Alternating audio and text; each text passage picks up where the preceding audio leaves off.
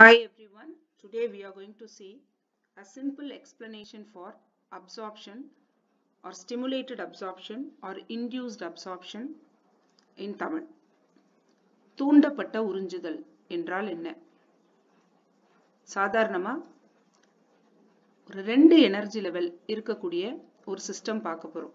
ஒன்னு lower energy level E1, இன்னொன்னு higher energy level E2 ன்னு எடுத்துக்கிறோம். எப்பவுமே ஆட்டம்ஸ் கிரவுண்ட் ஸ்டேட்ல இருக்கிறது தான் விரும்பும்.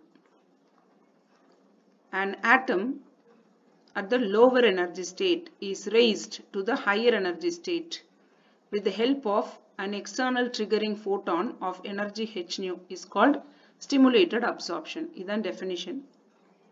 இந்த explanation தமிழ்ல எப்படி சொல்லலாம்னா, இந்த அணுவானது இந்த ஆட்டம் மேல் நோக்கி உறிஞ்சப்படுவதற்கு வெளிப்புறத்திலிருந்து ஒரு தூண்டப்படுற எனர்ஜி தேவை, ஒரு ஆற்றல் தேவை. அந்த ஆற்றல் எதுவா வேணா இருக்கலாம். அது ஒரு போட்டானா இருக்கலாம், ஒரு லைட் பார்ட்டிகல் தான் போட்டான், அதுவா இருக்கலாம். இல்ல கெமிக்கல் எனர்ஜியா இருக்கலாம், அல்லது எலக்ட்ரானா இருக்கலாம். எலக்ட்ரிக்கல் டிஸ்சார்ஜ் மெத்தட் ஆஃப் பம்பிங்ல எலக்ட்ரானா இருக்கலாம்.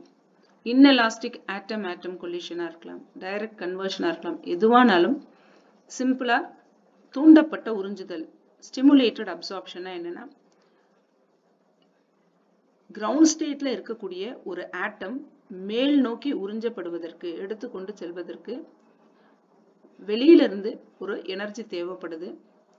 இங்க இந்த டயக்ராம்ல h nu அப்படிங்கிறது எனர்ஜி ஆஃப் த ஸ்டிமுலேட்டிங் போட்டான், வெளிப்புற தூண்டுதலை தரக்கூடிய ஒரு ஆற்றலாக இந்த போட்டான் துகள் இருக்கு, அதாவது லைட் பார்ட்டிகல் இருக்கு. இந்த மாதிரியான டிரான்சிஷனை அப்வர்ட் டிரான்சிஷன், மேல் நோக்கிய transfer of atoms அப்படின்னு சொல்றோம், upward transition அப்படின்னு சொல்றோம்.